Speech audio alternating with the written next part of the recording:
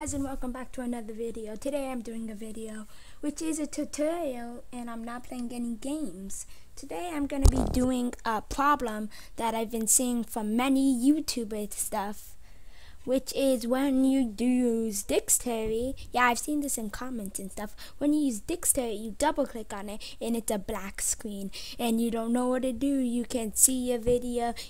All you can hear is your gaming sounds. So first I'm gonna do an example of what's actually happening.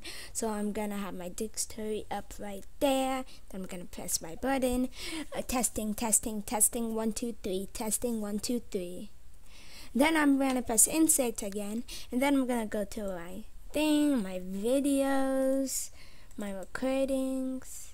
Then I double click on it, and it's a back screen, and you can't hear anything, and you can't see your video. So if you just upload it to YouTube with mistakes, well, that's going to be bad.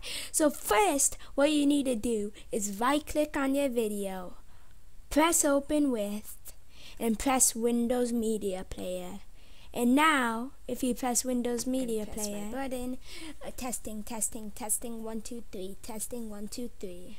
As you saw right there, it was working, and when you double clicked on it, it wasn't working.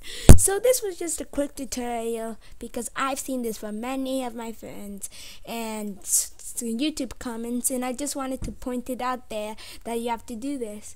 And I'm not copying any videos, I've just seen this from my live experience. So I just wanted to tell you guys. I hope you guys enjoyed this video, and please comment down below or like if you want to see more tutorials.